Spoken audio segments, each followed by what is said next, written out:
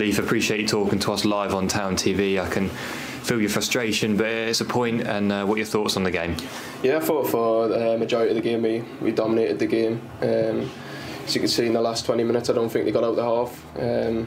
But I think we put enough pressure on to score goals. We scored 2, but I think in the first half we could have got a few more and put the game to bed. But we don't dwell on things like we get on with it. We're a clinical team, and we'll still score goals.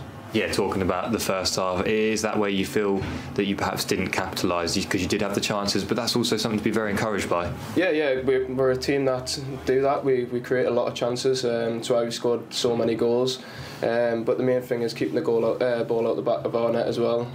We conceded 2 sloppy goals today, but we got the point, like you say. It'll be an important point. It can be tense in a derby. Did you feel like you played the occasion well in terms of avoiding the occasion and playing the 90 minutes as usual? Yeah, I think, well, definitely the group of lads that we've got are perfect. They don't let it get at them too much. We all just want to play a normal game. We came out there today. I know it was a special day. We all knew it was a special day. The arrival was fantastic again, but we just had to do our normal stuff and deliver a performance. A good goal from Wes as well to bring things level again, and at that point with half an hour left, did you think you had enough time and enough to get the winner? Yeah, definitely. We still had a lot of chances in the last 20. We pinned them in.